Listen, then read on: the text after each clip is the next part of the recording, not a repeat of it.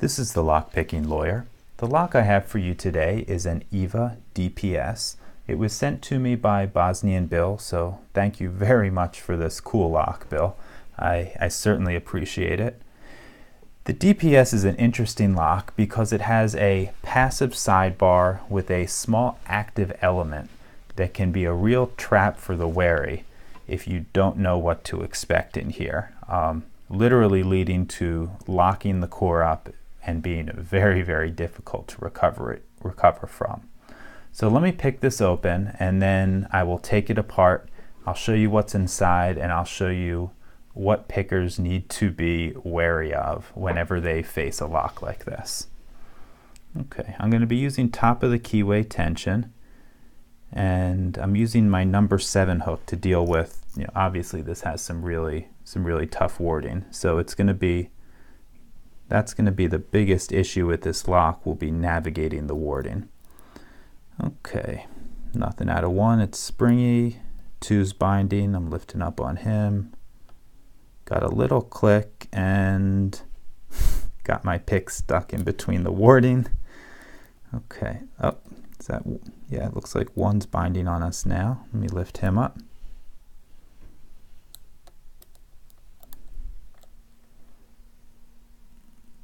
He is really high. Okay, and we just dropped into a false set. Let's move on to see if we can find 3. Okay, I think I set him, but I lost my false set. I'm pushing on 2 now, and 1 again to try to get that false set back.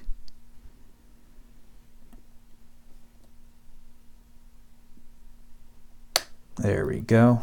Okay, let's find number 4. Okay, 4, we're getting some counter rotation on. I set him, but again lost my false set. And that's 2 I just reset, and come on, 1. And let me try to go back to, oh, got my pick stuck again. Let me find 5.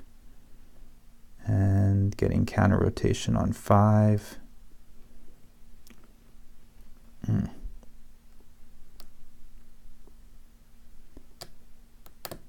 Okay, I think I got 5 and I lost my false set again.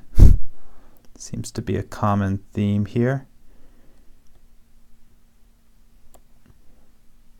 And I'm hitting 1 and 2 to try to get that false set back.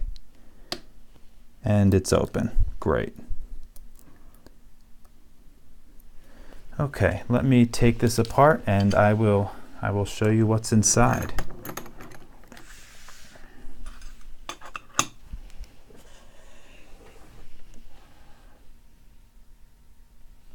Okay, I've already removed the clip from this.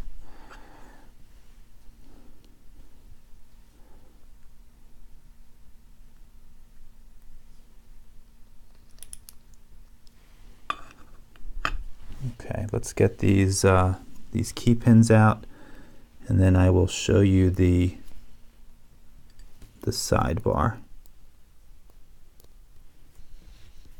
For some reason the pins on this lock will not fall out no matter how much you bang on them. It's a really tight fit, probably a very well machined and precise lock.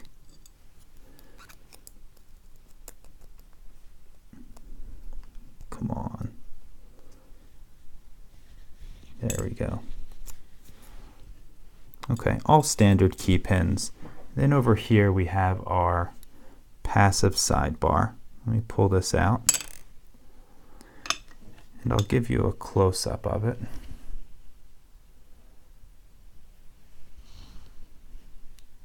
If I can get the focus to work. There we go. Now you can see on the back of the sidebar it has these cuts that actually line up with cuts in the key, but it also has this little tiny active element there that if the key is not in and this little knob doesn't push it out, it collapses. And the consequences of that collapsing is, you'll see it lines up right with these little notches here, and there's just enough space there for the driver from pin stack number 3 to get trapped in there. And the only way to release the core is to reach in and push this tiny little knob, if you're even able to find it. Creates a really incredible trap for pickers, and I'd imagine if you need to rotate this 360 degrees or more, it would be a very, very difficult lock to pick. Let's pull the driver pins out. I'll show you what's there. First is a standard, second is standard, third is a spool, fourth is a spool, really long spools, and fifth is a long spool as well.